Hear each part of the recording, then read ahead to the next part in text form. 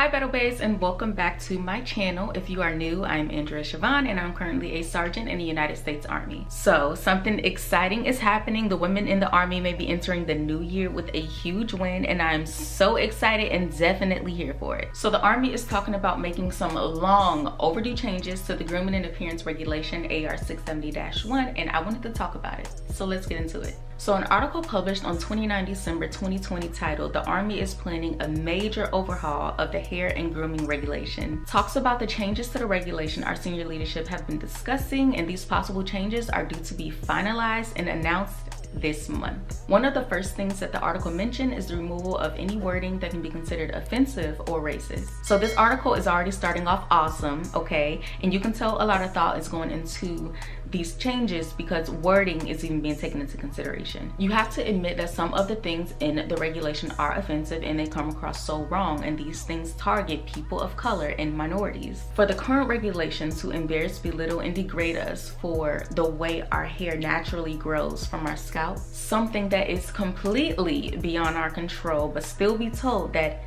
our natural self is unkept, unprofessional, and wrong, to be forced to damage and even lose hair to conform to a European standard of beauty when we don't belong there. Can you tell that I'm excited about these changes? Because I personally had to deal with the repercussions of pulling my hair back tight to look squared away, and I know I'm not the only one. So something as simple as allowing ponytails is a big deal, especially for those who can't put their hair in a bun just yet, or for people like me who have to do the extra pulling to make a nice, decent, squared away bun. My nape needs a break sometimes, okay? I'm sick of losing the hair in the back of my head, so this is great. This is a good thing. Women will now be allowed to shave their heads. In the current regulation, it states that a woman's hair can be no shorter than 1/4 of an inch from the scalp. That's no longer going to be the case. The article states, and I quote, "It should be a woman's choice if she wants to have hair or not." I love it.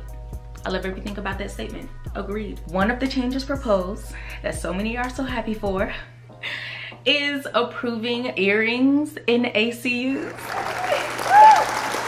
I cannot wait, okay? Come on, Sergeant Major of the Army, can you make this happen for us? I kid you not, I was so happy reading that to the point I was like jumping up and down, because I so often joke about using the open door policy to go and talk to the Sergeant Major of the Army to ask him if I can wear earrings. Ask my Air Force friends. I always tell them how jealous I am of them. So, I mean, I can't wear these, of course, but I'm ready, okay? I got a pack of earrings ready, okay? To some, earrings is a small win, and I actually heard that some people didn't even want that change. Crazy.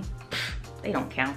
I'm kidding. For people like me, it's a big deal, because being a woman in the Army, especially when you are a girly girl, you're very feminine, you're very soft, you know, you do feel like you have to give up a little bit of that feminine essence being in the Army to kind of prove that you're one of the guys. So for the Sergeant Major of the Army to basically step in and say, no, you shouldn't have to do that, and give a little bit of that back to us, it kind of validates our position as women in the Army, heck, as women in the military, that just because we wear a little bit of mascara, earrings, and some nail polish does not mean we will hesitate to do what we have to do when the time comes, okay? Okay? And I can do that with or without wearing earrings, mascara, and nail polish. Speaking of nail polish, that was the last thing that was mentioned in the article. So as we know currently, the current regulation states that we can only wear clear nail polish.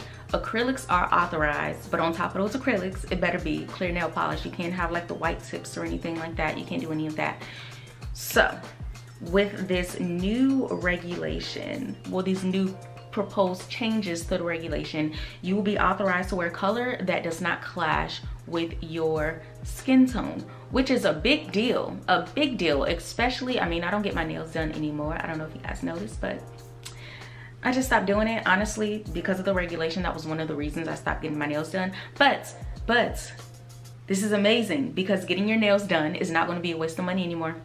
Boom, boom. And as far as changes, that's all the article lays out, and I am so ready for each and every last one of these changes. I did want to mention how I felt reading this article as well, because in my opinion, I feel like we're dealing with a leadership that really care. Yes, these changes are really good and I'm super excited that it's, you know, this is even a possibility, but it goes a little deeper than that. I don't know if that's the same thing for anybody else, but for me, it goes a little bit deeper than that. The question was asked to Sergeant Major of the Army Grinston, why are these issues important to you?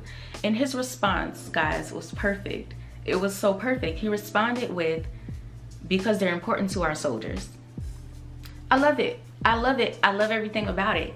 And I'm gonna tell you why I love everything about it. Because not only is that the approach I take to my own style of leadership, but that's the approach I take to parenting. I've even said that exact same thing at the end of one of my videos. It's important to me because it's important to them.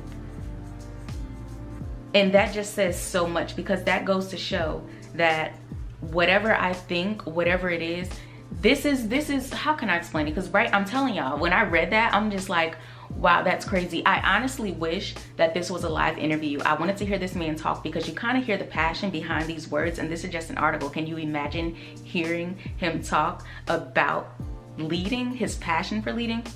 Love it. I love it. I seriously do. I love it. The way he actually listened to issues of Black women, from Black women, and proposed changes based off the recommendations of those Black women is monumental. It goes to show how serious he was about making changes that are going to make a real difference. It was told to me early in my military career that your experience is only as good as your chain of command, and I am a strong believer of that. If you have really poor chain of command that don't really care for its soldiers and so on, you're going to feel that. Even if you try to be the most positive person in the world, you're going to feel that, and that's going to hinder your experience. Vice versa, if you have a really good chain of command who are for your soldiers, who does the things that they're supposed to do, you're going to feel that and you're going to reap those benefits. So if these changes are a preview of what we can expect to come, a chain of command that approaches issues so actively and with so much attentiveness, I'm here for it.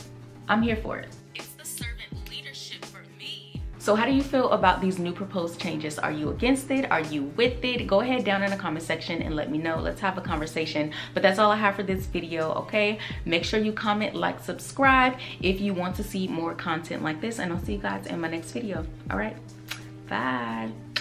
It's the servant leadership for me. For the record, I'm done trying to make y'all comfortable. For the record, you ain't trying to grow, then it's done for you. For the record, lab on me going all the way. For the record, ain't trying to link, no time to waste.